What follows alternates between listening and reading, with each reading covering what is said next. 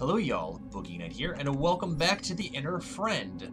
You may notice that we have backtracked just a little bit, because, well, as I put it in a note before my last entry, the game completely crashed and OBS did not pick up the last few minutes of this game. So unfortunately, I have seen the ending of this game, but luckily, now that I've beaten it, I can actually select which level to replay, and this was one of the levels that was mentioned. It also gives the opportunity to pick up collectibles.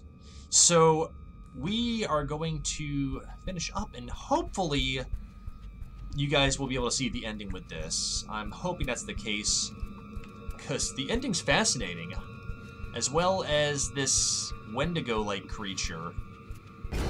So, forgive me if I'm speed running this just a little bit, but I want to get back to where we were last time. So, we hide here. We move our freights. Oh, I'm still tense, and I've already beaten this once. But I've really enjoyed this game, and I really hope y'all have too. I feel like there's so much in this game that is open to interpretation, and I really like that a whole lot. And once again, I do want to thank PlayMind for helping me troubleshoot this, particularly Medric, the marketing manager, who's been responding to my emails and my DMs on Twitter. Okay, so here we go. We died right around here. And it's got that red light again, just like the oh, that's too close for comfort. Yeah. I know it's not a Wendigo in its traditional sense, but it's what I've got a fascination with Wendigos. I'm actually going to be buying the Kaylee Elise Wendigo shirt since it's on sale. Since Kaylee Elise is no longer going to be continuing to record, unfortunately. Which is kind of a drag because she was really amazing. But, okay, here we go. So we beat this part last time after we died once and the game crashed. Ugh. Oh, that's creepy as hell. So we're back here through the land of nightmares. Stop it. Past the nightmare swing. This is where things really started heating up, and you twit. I'm right here.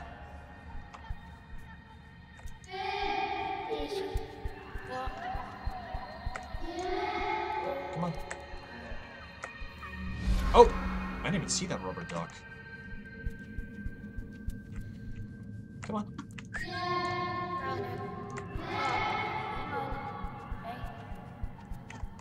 Okay. Come on, mate. Come on.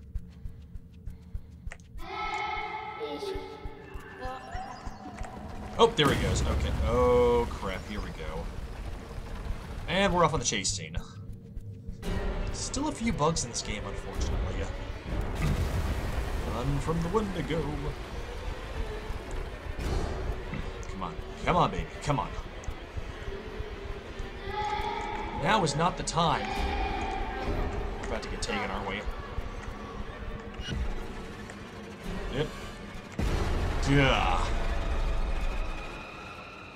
Why isn't this not working? Maybe this will work. There we go.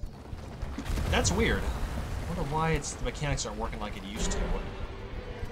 Maybe there's a hitbox I'm not trying to quite hitting. Come on. Come on, baby. You can do this. Now we run. And I think I have a theory on the Wendigo itself. Oh, I can hear it right on my heels. It is right on our butts.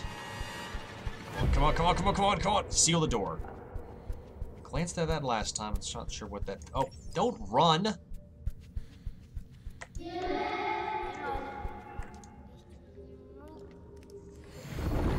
you go, mate. Oh, hell. Ooh! Oh, yeah, he definitely just wants his bear.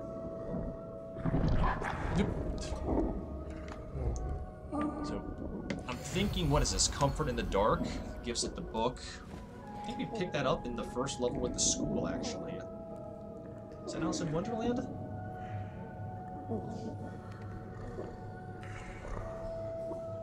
I think this kind of resembles Fear of the Dark, this particular cave level. Aww. Maybe it's just nightmares, and that's why I was reading a book to it? The Manifestation of Nightmares? I don't know. Damn, that is bright.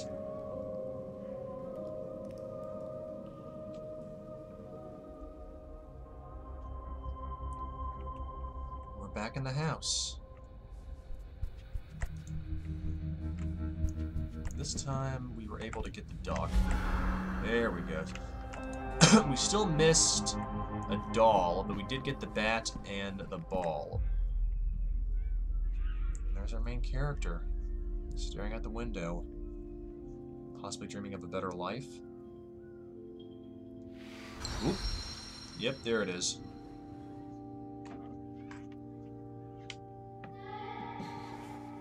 That is so cool. They heard their name. Guessing that's a guy. And out it goes, leaving our inner friend. To be free.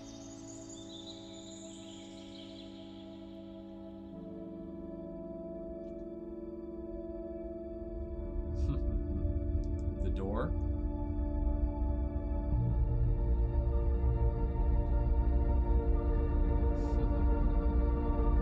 It's clever. I still like that. And there's our main character with a face. And it is a guy.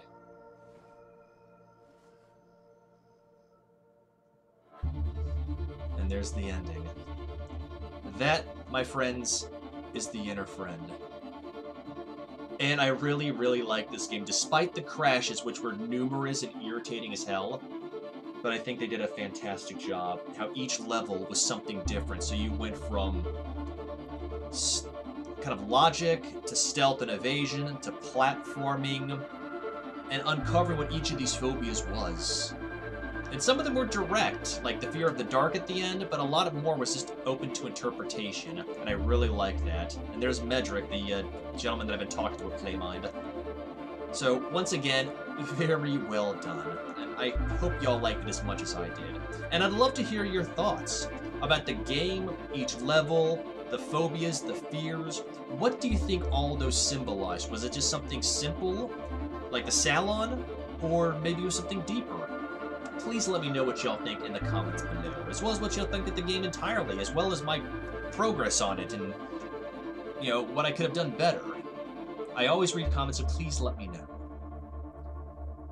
So, one final thing before I call it a session. It does offer you to go back into the room and go back into each level to do all the collectibles.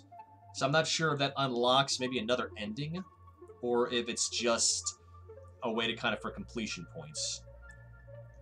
But, of course, that's not just my thoughts on the matter. Please keep me posted. So otherwise, with that being said, before I call it a session, if you like the Boogie Night project and you want to find out more, I do have a Twitter page as well as a public Discord channel, and links to both of those are in the description below, as well as a link to my temporarily down Twitch page. And of course, if you have some money you want to get rid of without donating to a probable cause or somebody with talent, you have my Patreon account. So otherwise, I hope y'all have a fantastic evening, and I'll catch you on the flip side, alright? Peace.